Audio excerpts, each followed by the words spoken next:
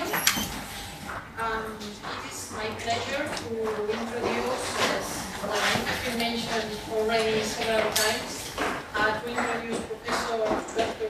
Thomsen, who is now president of the Technical University in Berlin.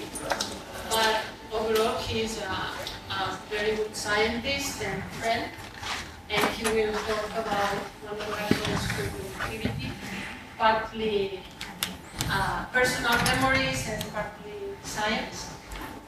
That's right. Thank you very much. It's a bit of a kind of introduction to Vice Rector of the University of London. It's a pleasure to tell you a few words about time. I hope it's 1, 2, or 3. About the time, it's about 8 years that I had the pleasure to work with MCardona, mostly on the topic of superconductivity. Just H factors were mentioned, and I'm showing one just because to show you that it's written about, published about 1,400 scientific papers. Superconductivity is enormous, and the breadth of scientific achievements is enormous, with many citations, and I'm showing only if you insert Cardona and superconductivity in the PC web of knowledge, you'll find about 100 papers with about 3,000 citations. So compared to the total work that he has done, it's a very small sector, and also compared to the total lifespan, the period of superconductivity work was relatively short, and he has done many more things than what I'm going to present here. The first paper that he published on superconductivity that I found was published in 1964. I was 5 years old then, so and it's not his first scientific paper, it's just the first scientific paper on superconductivity. So he started a few years after BCS theory was published to work on this. The paper without going into too much details, he looked at superconductivity. And I don't want to go into the details, but the point, the characteristic of all of this publication was always that Manuel would compare solid experimental facts with an excellent theory. And you'll find that in all of the papers. So here, you measure the time of the derivative of the HC3 critical field and compare it to theory. There's the second publication with Smith at Brown University. Actually, the university where I got my PhD and where I first met Manuel in about '84 when he came to give a seminar. Actually, maybe a small story. I was in a laboratory in the basement of the building, in the physics building at Brown University, and my advisor was Jan Klaus. And on the walls of the lab, there was written Manuel and the phone number of his office. So that's actually, I first saw his name and phone number from many years ago when he was at Brown University. So he measured the temperature derivative of the critical field and compared it with various theories. And he basically comments that for lead and for mercury, the agreement between experiment and theory is not very good, but there's a different theory that does better work. But for indium and tin, the agreement is pretty good. And so that's the kind of comment that you would find in many of Manuel's papers, is comparing solid, excellent experiments with theory. So basically, he describes here that what I just said for lead and mercury, you don't have a good agreement with BCS theories, but there are extended theories that are better than that. And for tin and indium, the agreement is fairly well. So I come now to the unit cell of high temperature superconductors. That's around in the year 86, 87, 88. This is at the beginning of superconductivity. We're also met, I remember the meeting that we had. Do you remember where it was? Was it in Grenoble or where did we meet? The first meeting? Yeah. We started that in Grenoble. In Grenoble, yes. Yeah, that's right. Yeah. I remember that also very well. So the question was this the lattice structure of this compound that was found with the really first high temperature superconductor with a transistor temperature of 90 degrees Kelvin. So there was a lot of work on that. This is the final answer, and I'm just going through a few pieces of communication and work that we did in Stuttgart. So I've come here to the old form of converting, of sending emails. You do remember the printers with the paper and the rolls on the side. And there's a communication here that I transcribed so that you can actually read it between Phil Allen from Stony Brook and Manuel.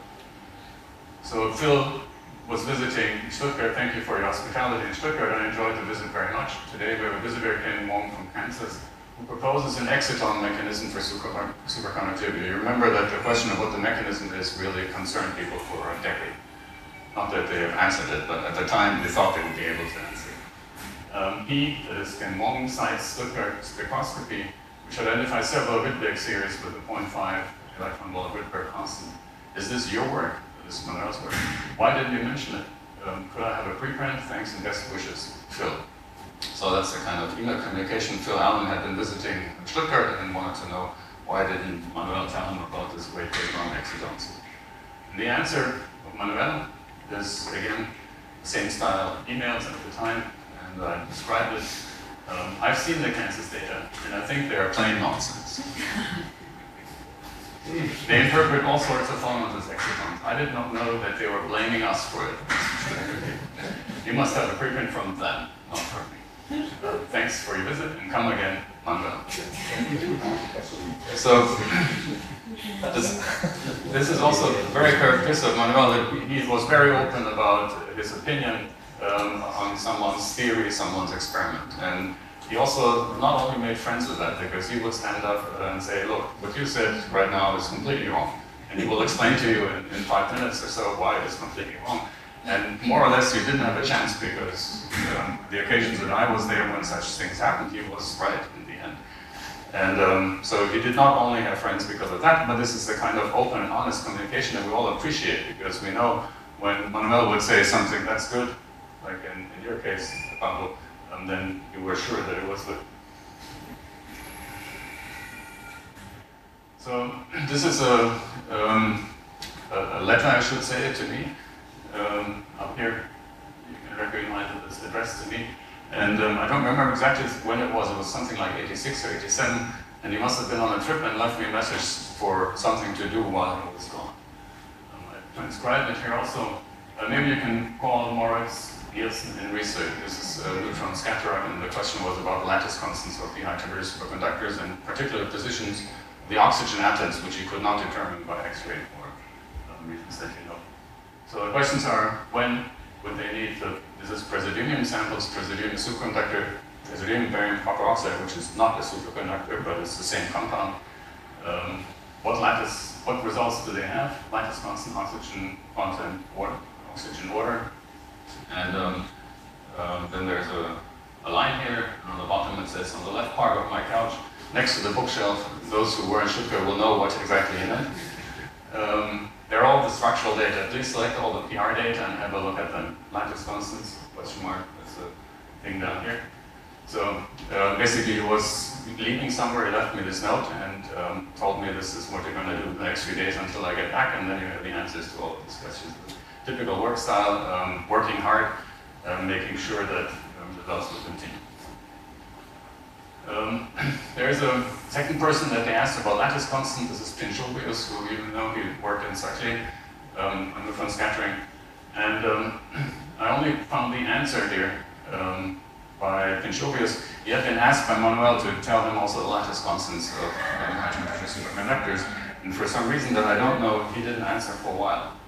So his answer here is, dear Professor Cardona, please apologize for my long delay for the long delay in my answer. Now I don't know what long delay was, half a year maybe, or a couple of months. Only last week in Saclay, I was able to get printouts of our last model. Enclosed, please find the cube for 0 phonons, determined by neutron scattering and the corresponding eigenvectors. The eigenvectors was something that was very important to Manuel in this high TC field. For one, intellectual curiosity, but for two, if you had anything, if phonons had anything to do with phonons had anything to do with superconductivity, you would have to know the eigenvectors, coupling constants, and so on. So Pinchovius sent him some phonon frequencies and eigenvectors which determine all polarization vectors. These are the vectors. Manuel made some U-graph. He wrote down the numbers of Pinchovius. You would write next to it, oh, that's okay. Please a copy to these guys. This one is not okay.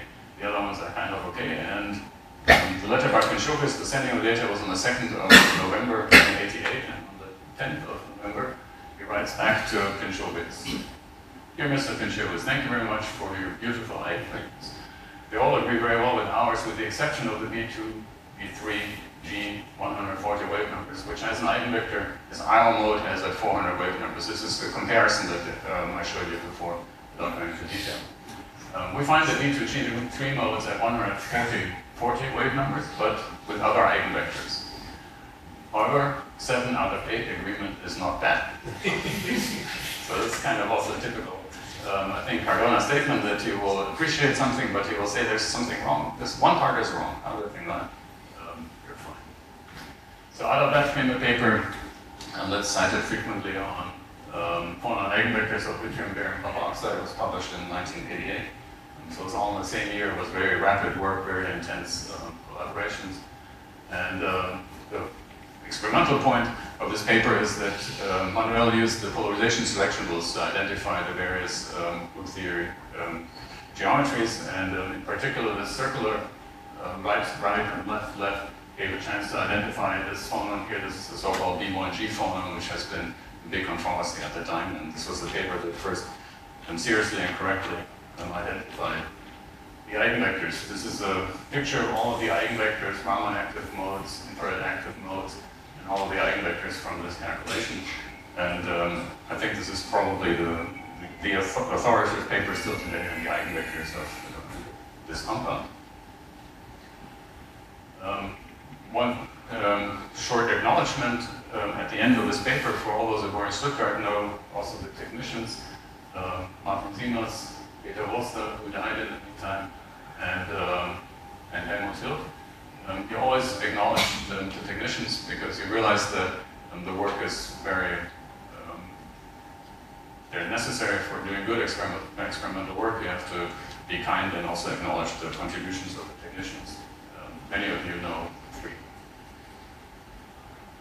So here's another paper that shows you how he is able to criticize someone when they don't agree. This is a paper published by Gernot Güntherroth. Where is he? Here, Gernot Güntherroth from Cologne. At the time, Güntherroth was also a postdoc or a visitor at least at Max Planck.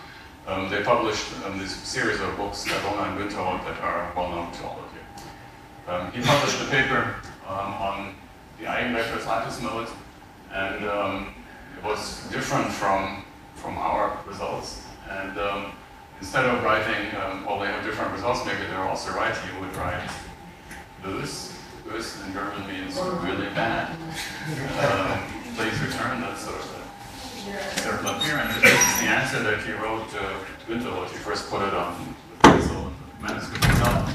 You mean the 641 vibrations of oxygen 1 or oxygen 4? Oxygen 1 is common forbidden, oxygen 4 has been identified rather conclusively, that is from the polarization selection rules that I showed you before, as the 500 wave number peak. And needless to say that Cardona was right and Güntherroth was wrong. The mode at 640, which was quite prominent in this paper, turned out to be an impurity compound, nothing to do with the ITC superconductor. Also remember that there was an email by Güntherroth to Cardona about this topic, and Cardona wrote also in the email something that he wouldn't really send to the return to the sender. It was quite unfriendly. I don't remember exactly what it was. And by mistake, he hit reply instead of forward. You know, this happens once or twice in a life to everybody. And he came to me with kind of a red head and said, oh, I hit reply, and I wrote stuff to Gernot Güntherroth. But Gernot, many of you know him, also said, oh, yeah, no problem, it's okay. We're used to the form of interaction. Better to be honest than to be secretive about things. So here come a couple of other very significant results in the work of superconductivity. That is, the question if phonons are involved in any way, maybe supported or not, or maybe completely in the mechanism, then you should be able to show a connection to the magnetic field. That is, if you put the superconductor in a high magnetic field to destroy superconductivity, then the phonons should also react. That is, if there's any connection, then magnetic field and phonons should go together. And there's only one figure that I'm showing you here. For zero magnetic field, there would be around 50 Kelvin transition, and the same phonon, there's a phonon at 340 wave numbers, the D1G phonon that I showed you before, would shift in its transition temperature by a few degrees, like 4 or 5 degrees. So this is a quite significant paper, although looking at it today, there's only really one data point that supports the line down here. So, but anyway, it was published also in '88 and proved that the phonon vibration, in particular this phonon eigenvector, is coupled to the superconducting system. It at the same time does not say that it's responsible for superconductivity. This point is also made in another paper. The second paper that I find quite interesting is how do the phonon line widths and frequencies react to superconductivity. This is again the phonon at 350 wave numbers that we've been talking about. And there are two different compounds. One is, I think, yttrium, and the other one is erbium, barium copper oxide. And you can see here at 90 degrees Kelvin, this is the frequency and the line width, and if you go down to 10 degrees Kelvin, the line width broadens quite a bit, and the frequency shifts also quite a bit. In this other compound, it's the same effect as there. Line width changes and frequency changes, but it's much smaller than it is for the high temperature compound. And Manuel put together for a series of compounds, that is europium, dysprosium, yttrium, with two different isotopes. Isotopes will come later, a very important field for Manuel. And erbium and thulium, the line width change and the frequency change, the line width change together, and then from simple BCS theory, you can put a curve like this through the data point. You can identify a superconducting gap at 2 delta.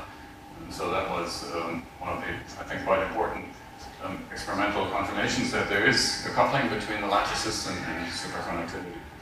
If you deduce the coupling constant from the frequency changes in absolute, you get relatively small coupling constants, something like 0.01, 0.02, which shows that they, when you introduce them into a BCS formula, are far from describing the superconductivity by itself. So you do have a coupling of the system. Phonons play some role, but in total, they're not fully responsible, or not even 80% responsible for superconductivity. There's a famous paper by also by Zein and Sweetnagel that is a theory to this curve. Linear damping is another piece of work that is, I think, very interesting. That is the question of when you, in this plot here, phonon frequency versus wave vector, you can change the wave vector by changing the wavelength of the incident laser light when you do the Raman spectroscopy. Given the Fermi velocity, in this case 6 times 10 to the 7 centimeters per second, when you change the wave vector in such a way that you move from outside of the Fermi surface to inside of the Fermi surface, then the line width changes. And you can see down here, for the high frequency phonons, there's no change observed. These are the phonons up here. Within the Q vector range that is available with visible laser light, you cannot get into the region of linear damping. But for the low frequency phonons, you can see very well here, very sharp phonon at 150 wave numbers, and quite broad phonon at low frequencies. Same thing for this phonon. So there's a experimental proof that the coupling, another experimental proof that coupling to the electronic system is present and measurable. I'm going to continue this work on other high TC compounds. This is the highest TC compound known until today, and experimental data are similar, perhaps even more exaggerated than in the yttrium barium copper oxide compound. You see at room temperature some frequency, and at low temperatures you see very broad peak. And analysis of the phonon frequencies, line widths, and Q vectors. This is not the Q vector of the light, it's the Q of the funnel profile that you know, intensities and so on. They all change at the transition temperature of around 120 degrees Kelvin in this compound. So here, this is the conclusion that I mentioned before. the question of a possible connection between the observed strong electron-phonon coupling and the remarkably high TC on the mercury-based superconducting group rates must remain open. So there was never any claim that phonons are responsible fully for superconductivity, but it was shown in many experiments, many compounds, that the coupling to phonons exists. Now coming to a completely different topic, little to do with superconductivity is bibliometry. As you all know, and you mentioned already, Javier, that he was very interested in when it came up in, I don't know when it came up exactly, in the 90s or so, to look at a number of papers in H factor, maybe a little later came up. And he did an analysis together with the librarian, with Alex, that some of you know, and on papers of Ginsberg, not his own papers, nothing to do with his papers. His contribution is the analysis of Ginsberg's papers related to superconductivity. And there's the publication year of the Ginsberg papers. These are papers per year that mentioned Ginsberg, and that you show that after the publication they were mentioned, but then there'd be a characteristic increase around the time of the introduction of high-TC conductivity, because people would go back and look what did other people say smart things about superconductivity. We analyzed the Ginsberg article on theory of superconductivity and also on theory of superfluidity. There was another hype in superfluidity which you could show in 1996. I don't actually remember exactly what it was due to. It must have been some novel discovery about superfluidity. So that's a few stories from the small time of 8 years that I had the pleasure to work with MCardona, and I tried to give you some insight in the way he works and some of the experimental results. Thank you very much for your attention.